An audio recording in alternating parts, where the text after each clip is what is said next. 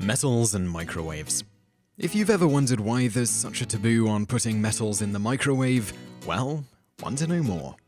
First, it should be noted that it is not unsafe to put all metals in the microwave. Indeed, you often put metals in the microwave anytime you put a hot pocket in the little pouch and place it in the microwave. The pouch has a thin layer of aluminium lining the inside that is designed to absorb the microwaves and heat up a bit so as to brown the outside of the hot pocket. On top of that, the inside walls of your microwave are often made of metal. If you look closely, you'll also see that the window you look at the food through also has metal mesh lining it. The holes in this mesh are smaller than the wavelengths of the electromagnetic radiation your microwave is producing. This makes it so the waves can't pass through the holes. Visible light, however, is comprised of much smaller wavelengths, so that form of radiated energy passes through the holes just fine, allowing you to see inside your microwave while it's running without getting cooked yourself.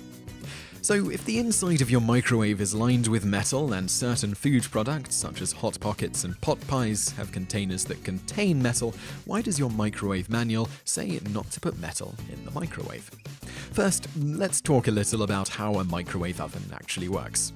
At its core, a microwave oven is a pretty simple device. It's basically just a magnetron hooked up to a high-voltage source. This magnetron directs microwaves into a metal box. These generated microwaves then bounce around inside the microwave until they are absorbed via dielectric loss in various molecules, resulting in the molecules heating up.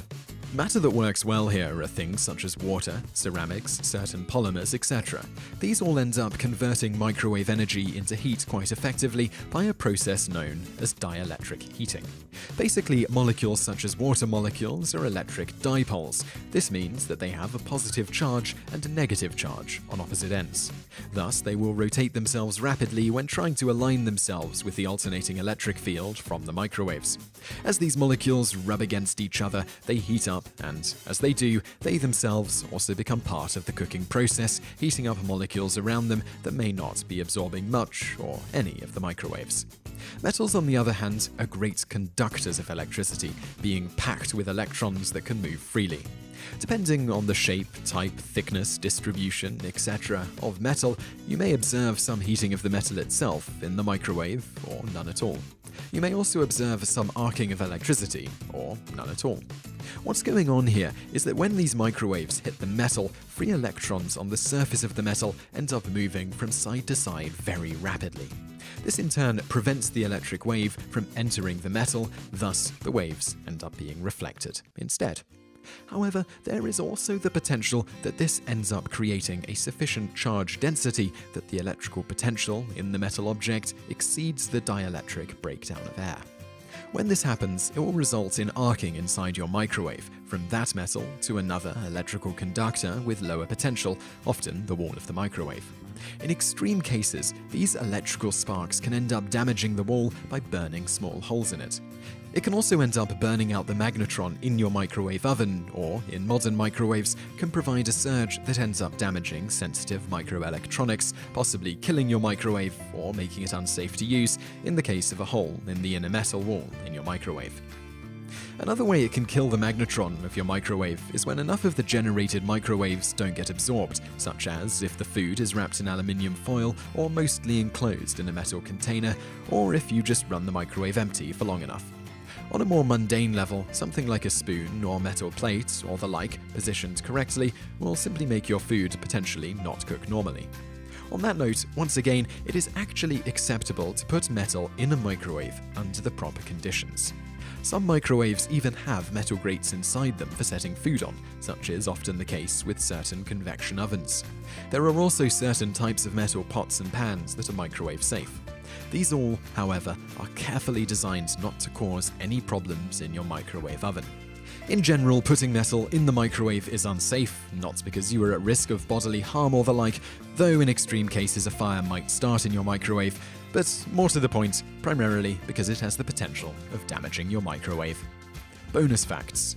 Metal powder at room temperature does a good job of absorbing microwave radiation. When it does so, it heats up.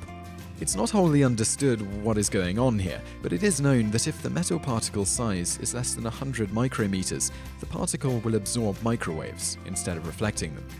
This is generally how the microwave pouches, such as come with Hot Pockets or pot pies, work, though they sometimes use a form of ceramic instead, with the same effect of generating heat to brown the outside of the food.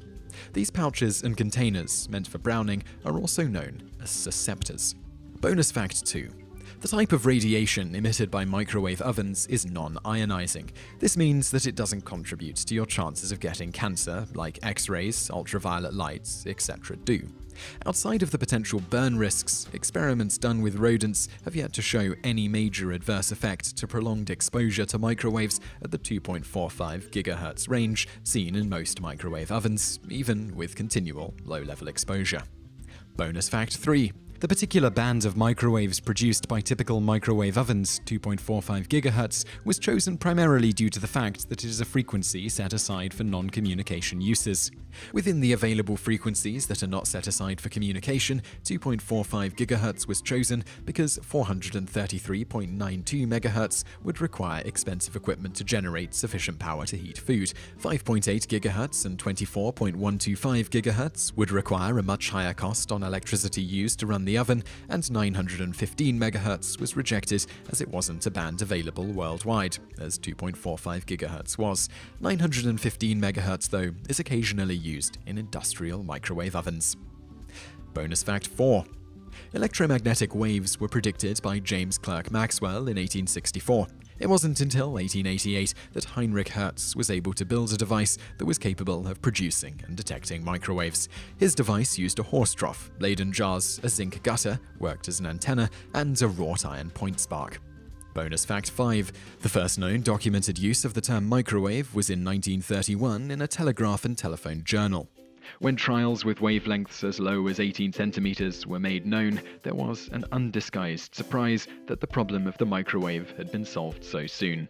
Bonus fact 6. Even though most microwave ovens let you choose between power levels, there generally isn't any change in the frequency level of the microwaves being generated.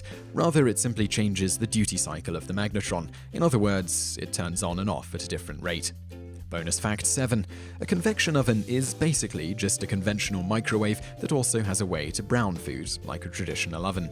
In order to provide this browning effect, the convection oven may use traditional oven heating elements or might use something such as a high-powered halogen bulb. Bonus fact 8. The ability to use microwaves as a heating device for food was originally discovered by an engineer by the name of Percy Spencer.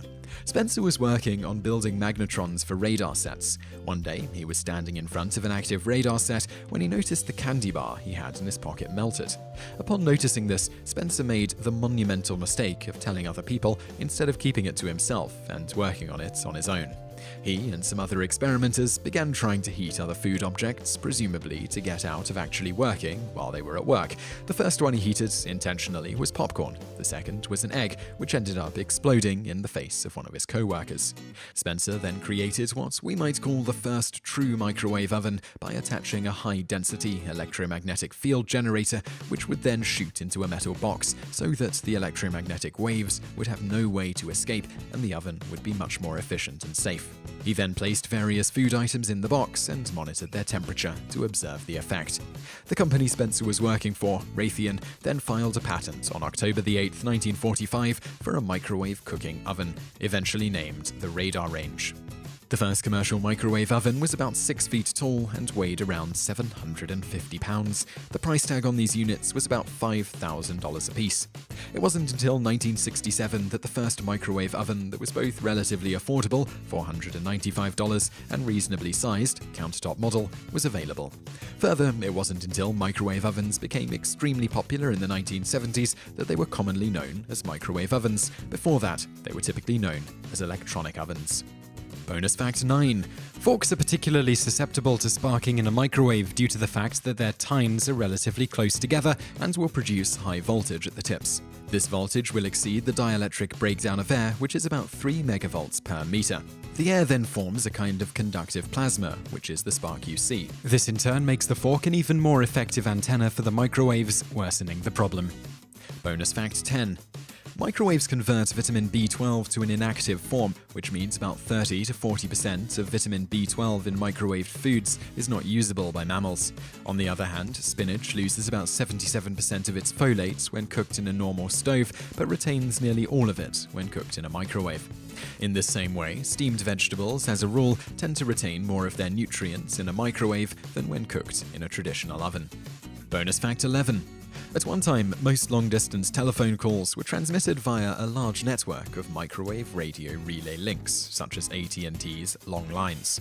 In the 1950s, about 5,400 telephone calls could be run through a single microwave channel via multiplexing. The distance between hops was typically around 40 to 50 miles.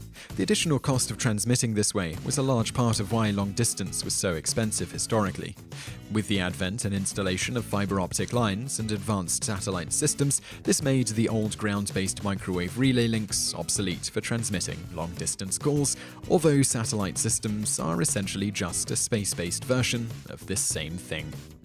So I really hope you liked that video, and if you did like it, click like below and leave us a comment to let us know what you think. And also check out a couple of our other videos, which are linked to on the screen now, and don't forget to subscribe for brand new videos every day. Thanks for watching.